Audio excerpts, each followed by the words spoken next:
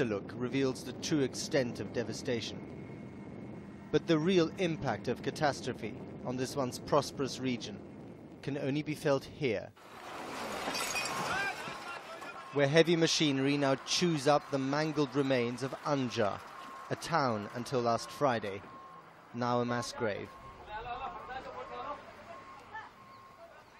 Here and there we saw reminders that this was once a place of the living.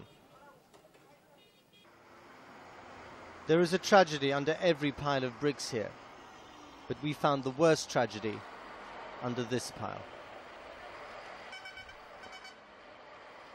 Hard to believe, but this used to be a street.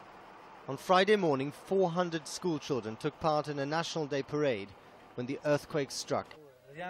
Rajiv, a security guard, was there and watched in horror. They had just come to the end of the parade, he told me. The band was playing the national anthem when the earth started to shake. The houses on both sides of the street just collapsed and crushed everyone. No one survived. Suddenly there's a commotion. A digger has churned up a body, the body of one of the dead school children. But there's no time for burial. The corpses simply line the pavement. Life goes on. 90% of all the people who lived in this neighborhood have disappeared under the rubble. I'm sitting on top of what used to be a 4-story building. And although most of them are feared dead, 1 or 2 have been found alive just in the last few hours.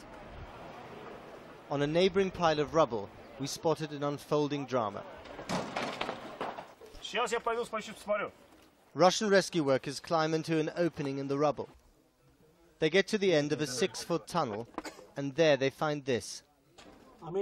Amina, 50 years old, trapped in what used to be her kitchen, but alive. She calls out for water and is given some. Her first drink in 4 days.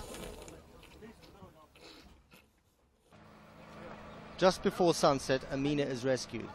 Triumph diluted by tragedy. Her 2 sons and her daughter are dead, still buried in the house. Amina's ordeal underground has ended. The one above ground is just about to start.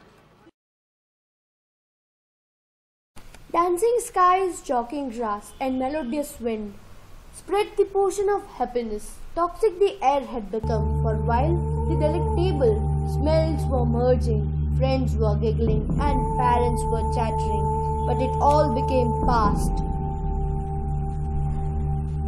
For they were torn apart